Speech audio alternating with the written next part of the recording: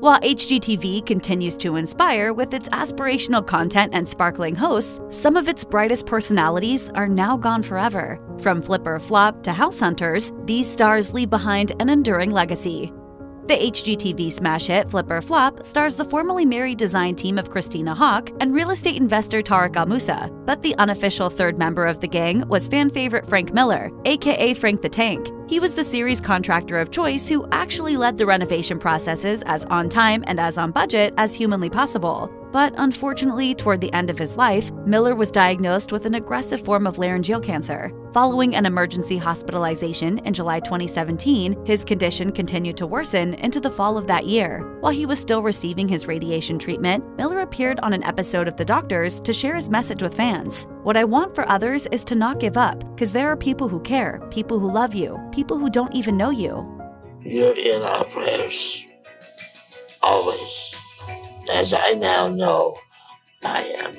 In November 2017, Tariq Al-Musa broke the news on Instagram that Miller had passed away, writing, "Goodbye, my dear friend Frank. I have always looked up to you and have respected you as a brother. You have touched not only myself and my family, but thousands and thousands around the world."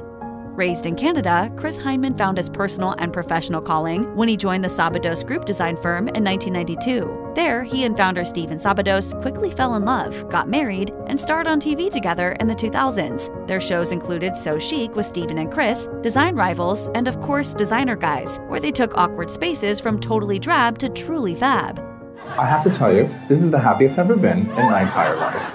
Perhaps most famously, the duo also hosted the extremely popular CBC talk show Steven and Chris from 2008 to 2015, but production on the hit series came to an abrupt end following the sudden death of Hyndman in August 2015. He was just 49 years old. As for the future of the show, Sabados said in an official statement, "Some of the best times in my life have been creating an incredible show with Christopher by my side and a fantastic team behind the scenes. That being said, it's impossible for me to even imagine continuing the show without him." Hyndman was mysteriously found dead one evening on a street near his Toronto apartment. With no further investigation into the incident and no official cause of death, Hyndman's mother reportedly assumes he died during a sleepwalking episode. Not only did he leave behind the love of his life in Sabados, as well as his family and friends, but he also left behind legions of fans who were just as heartbroken to hear of his passing. But when it comes to those who knew him well, he will also be remembered for the joy and sense of humor that he brought to everything he did.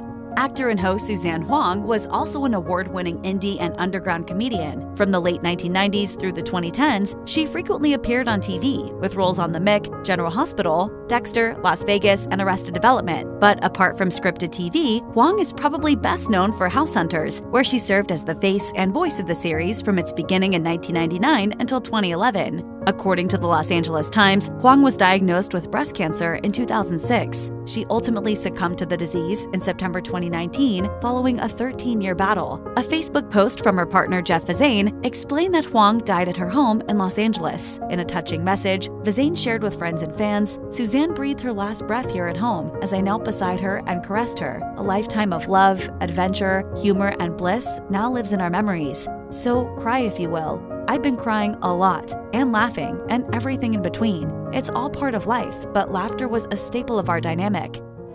And I received a tsunami of love and support. As the network also noted in their official statement, Suzanne was warm, funny, and kind with a distinctive voice that made everyone feel at home.